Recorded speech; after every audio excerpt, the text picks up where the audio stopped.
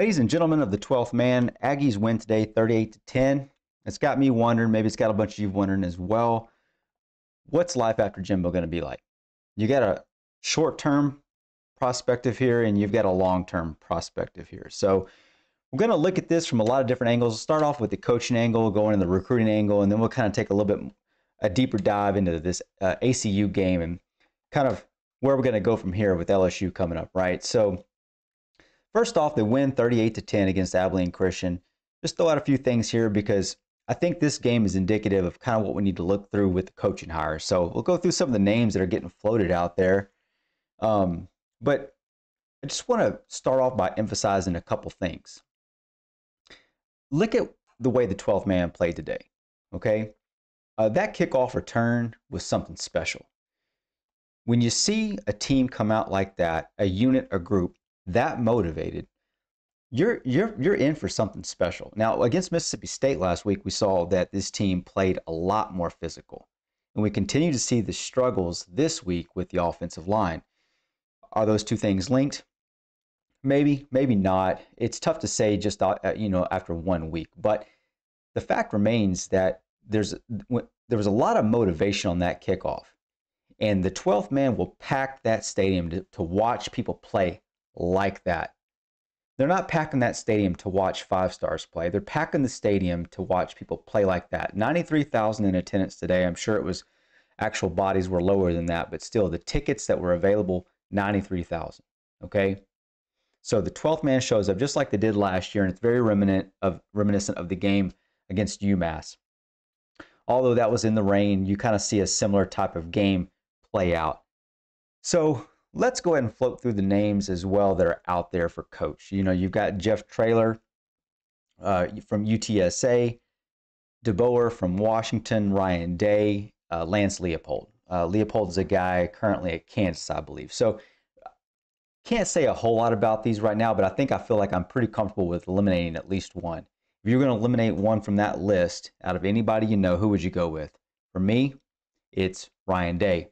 You've been at Ohio State for how long? And you've done what there? I just feel like if that's where you're at and you haven't quite done it just yet, why would you come to A&M and do it, right? What are you going to do better recruiting-wise at Ohio State?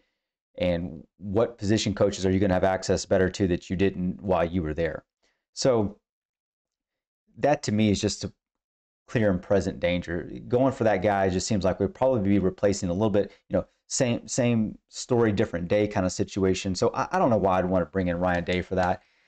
Now, DeBoer is attractive just because he's at Washington. They're 10-0. And then you've got Kansas, who's on the come up as well.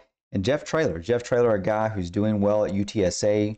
The record doesn't look that great, but again, you're not going to get the 10-0 kind of record out of UTSA when you've got a team who's going to, throw in a couple of Power 5 teams throughout, right? So, would they be able to, you're only going to look at like teams that are 11-1, 10-2, and coaches of that nature? No, I don't think so. Not from that G5 nature. Again, the surface level kind of take on who the coach ought to be, to me, is just really unpalatable right now. I really don't want to talk about, I need this guy that's over here winning, because what I want, me, and I can point to, 5 to 10 things probably, but I'll try and keep it simple for today. And I'm going to throw back though to the 12th man kickoff team, because that is a motivated team. I want a guy who's going to come in and who's going to motivate these players. I think the offensive line lacks that a lot of time. They came out last year committed to being very physical, and they played very physical. Today, there are a couple flashes of it. You still got a lot of communication errors. But the motivation to be better, I think, would just really pay so many dividends for this team. Behind the scenes, the prep work, the film work, everything that's going on there, to me, the ability is there. It's just not being harnessed, and that may be one of the main reasons. But from a motivational standpoint, somebody that gets the players who want to be better on a week in, week out basis, and who want to rise above just the the surface level, here I am to play as best as I can. No, that 12th man team was playing for the name on their chest, right? They're playing for the name on their chest. That was our coverage has been butt all year long. And that was probably the best kickoff coverage we'd had all year long. You could tell by the time that they got to the 40-yard line, it was a different kickoff team. They were hustling down the field. And we really, honestly, we have not been doing that. Sure, we don't have a strength and conditioning coach. It didn't take a strength and conditioning coach to get them down the field like that today. Why not? Right? Answering that kind of question, I think, is the key to figuring out who we need to take from this group of coaches, and getting somebody like that, I think, can just really flip the switch on this program. All the tools are there. All the tools are there. The mindset's not there. And Jimbo, for all the things he brought well to the team, that fire had just been put out.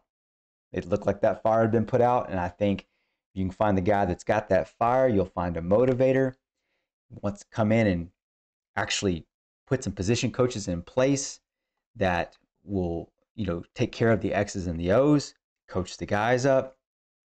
You really got a nice formula for some success there, in my opinion. So in the short term, it's going to be extremely important, though, for what we're doing here in like the next 2 weeks. The transfer portal opens up in 2 weeks. And so are we going to go grab some guys? Are guys going to leave? Who's going to solidify that? I think it was pretty key to keep E-Rob on. But that recruiting class has got to be a headliner right now for us. That's paramount. Keeping these guys in, and we've already lost a couple of them. We lost Draylon Miller. We lost Weston Davis.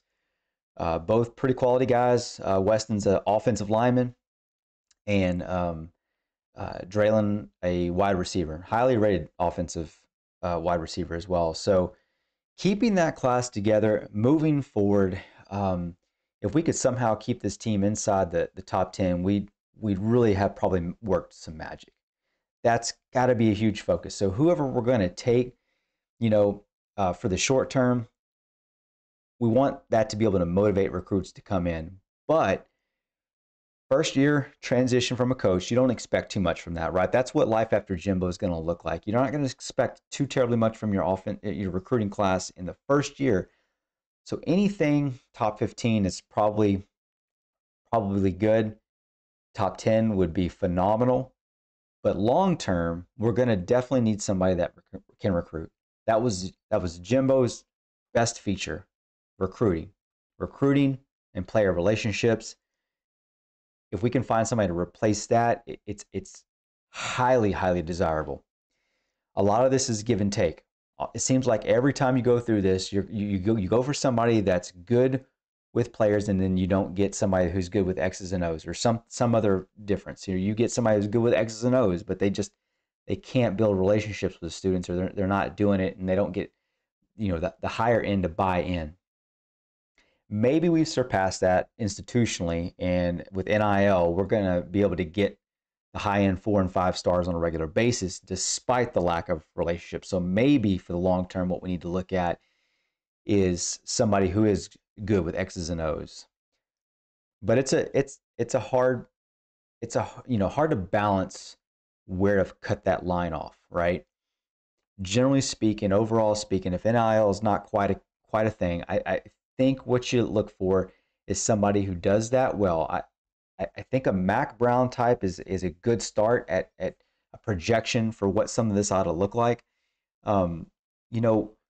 When you get somebody who is going to run your program and focus on motivating, focus on recruiting, let the other guys take care of the rest,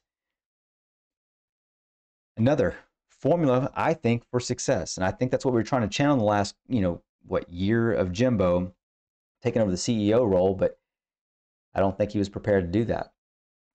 And I think there was definitely some things going on behind the scenes still. But so moving on from all that, because that was, Jimbo. I got a few guys we're going to need to make sure we focus on the top end of this class right now. Dominique McKinley, Dalen Evans and Terry Bussey. So these guys are going to be probably um, the solid core of the offensive. The recruiting class, right? So you got defensive lineman Dominic McKinley, a highly rated guy. Got Dalen Evans, another defensive line, and that's where we've made our living in the past 3-4 years is recruiting that defensive line. We thought we made a living on the offensive line, but that's going to be an area of focus for whoever's coming in. We've got a couple of guys, but we really need to make sure that that's a focus.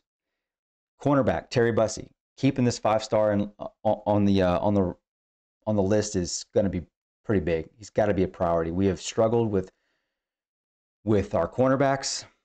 Although I think I saw a few flashes today. Harmon looked pretty good, and Rogers came in, and I was quite impressed with the way he got his head around.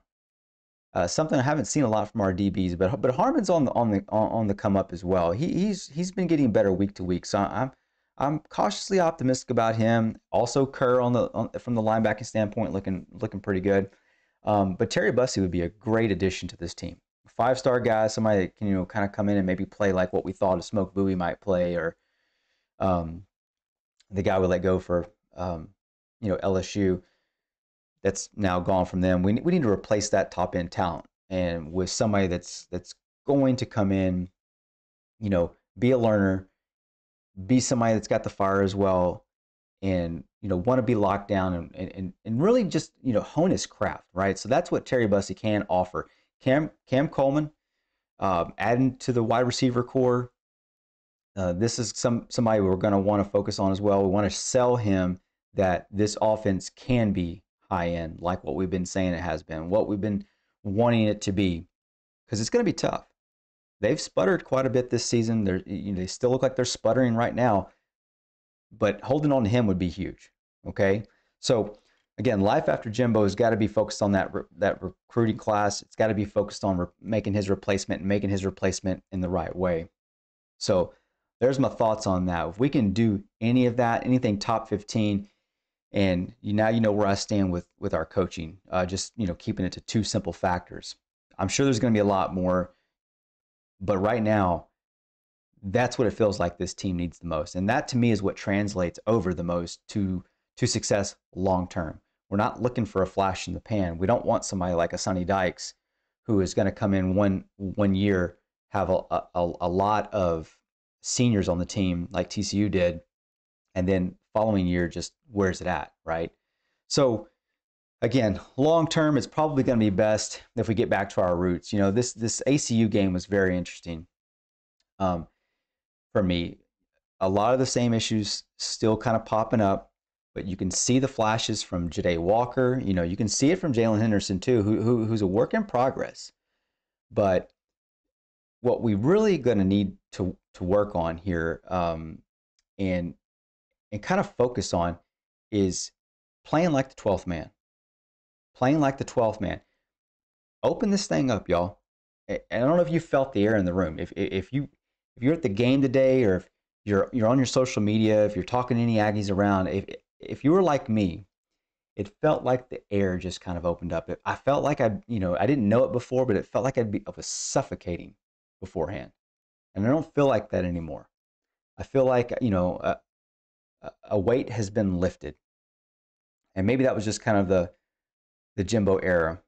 The pressers where I'm not getting straight facts. I've said for a long time that for me, a key to when the end was near was going to be pressers and whether or not I was getting the truth in the pressers. I'm an armchair quarterback, but I can tell when I'm being fed BS. And when I'm seeing things on the field and they're not being addressed in the presser directly, that to me was a key sign. Okay. So it looked like today we were definitely trying to work on some things, and we had done some things better. E-Rob made quite a few nice little changes. That 12th man kickoff group was big. And, getting Moose on the field. Y'all, did you forget we had a Moose on the team? It had almost not resonated how much we've missed this guy. And he's been sitting on the bench the whole year.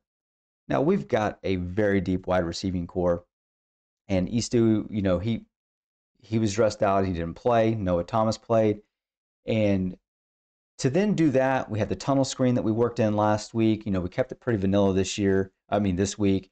And then we come back with some tempo and some hurry up that we thought we were going to see all year. But no, we wait a little bit this year. We throw the touchdown to Jade, and it's like, hey, we got a one-on-one matchup down here. And, we've got them in kind of this three-man front. And now we're just going to keep lining it up and keep running it. We're not going to substitute so that they can and get in a defense that's going to, be better, and then we're going to run it down their throat a bit.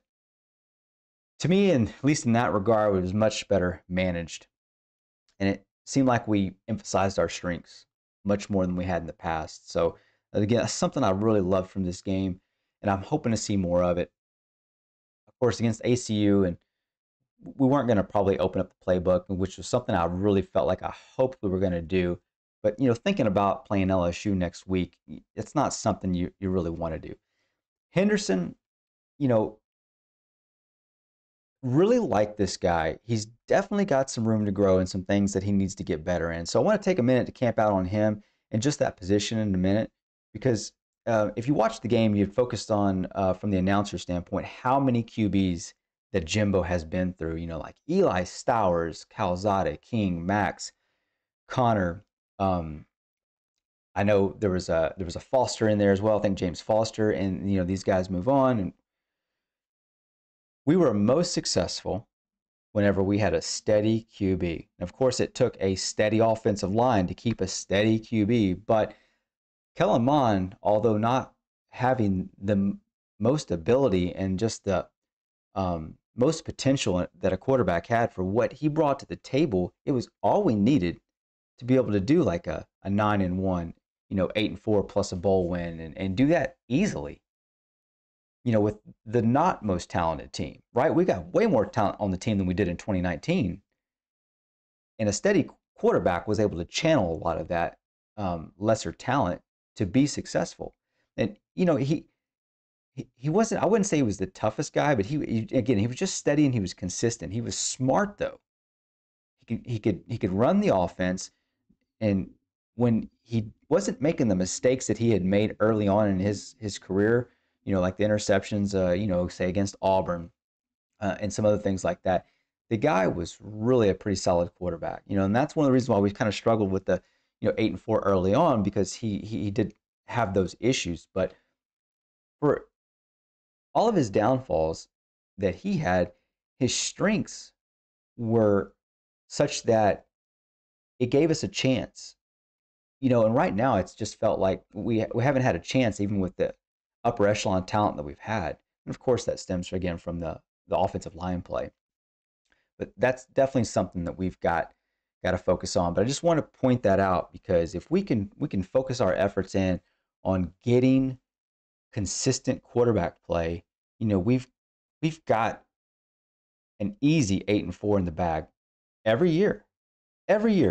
Okay. So moving forward, getting back to our roots, right? Stop suffocating the team, focus on that, that 12th man vibe. Let's find a QB that can just be continuously there, and let's develop him. Develop your players. Focus on the trenches. We've got to start focusing on this offensive line. We've got to get these guys in tune. That's a short-term goal right now. So whoever we bring in for coach, and whatever we're going to do recruiting-wise, it's got to focus on addressing those issues and those needs. Do that, we'll see what we can do long-term. But the long-term outlook is, again, it's got to be somebody that's going to be motivated. So ACU, I don't rush to make any snap judgments on this. I think we can definitely get a few things from this, but I'll hold off on a little bit more of an in-depth take, for analyzing what we're going to have to do against LSU. For right now, if I'm thinking about this next week, we're going to go into Death Valley, and we're going to have an opportunity for 8-4. So it is going to end up being a worthwhile game. or effort and meaningful situation. Do I want to be 7-5 or do I want to be 8-4? We probably should see a much more motivated team out this next week. And then from there, I want to see what Petrino can do. I want to see what he'll really let his guys do with this next week of practice. It seems like we're probably going to keep rolling with Jalen Henderson, and I'm fine with that. If we can put him in some positions that really work well for him, and game plan and scheme LSU, we should end up having a chance. I think Petrino vying for a position probably for a holdover. I don't think he's really looking at the head coach position, but this is his opportunity to shine. There's no more Jimbo there. Jimbo's out of the question.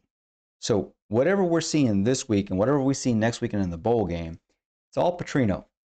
All Petrino. It's going to tell us everything we need to know, right?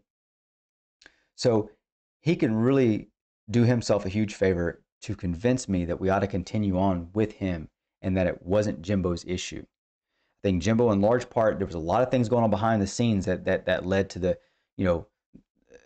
there are maybe many straws that broke the camel's back from the behind the scenes part, but everything that the fans see, these surface level game type issues, I'd really like to know that it wasn't Petrino's issue, and like to think that it was Jimbo's issue, and that's one of the reasons that we fired him.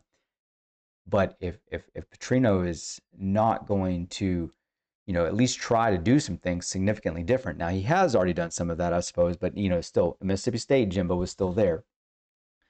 Then I won't be as inclined to believe that he wasn't feeding into the problem and that Jimbo was, say, suffocating this whole thing and holding him back. I'd really like to see that he's going to flex his offensive mind for the next week, into the postseason, and then for the bowl game. We'll see where we go from there.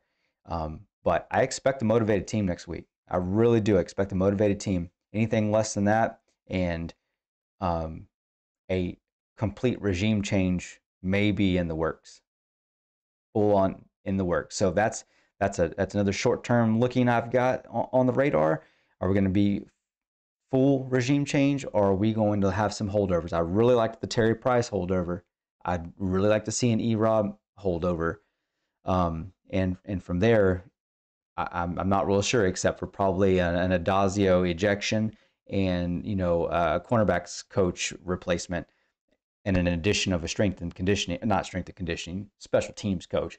Other than those, I think everybody else can, kind of do some convincing. But most notably, I need to see it from Petrino. Petrino is the number one guy. I think I need to see it. A lot of people have been talking about him. It's time for him to take some of the focus. All eyes on him for the next, 2 weeks when it comes to the offense. I already know what the offensive line's going to do.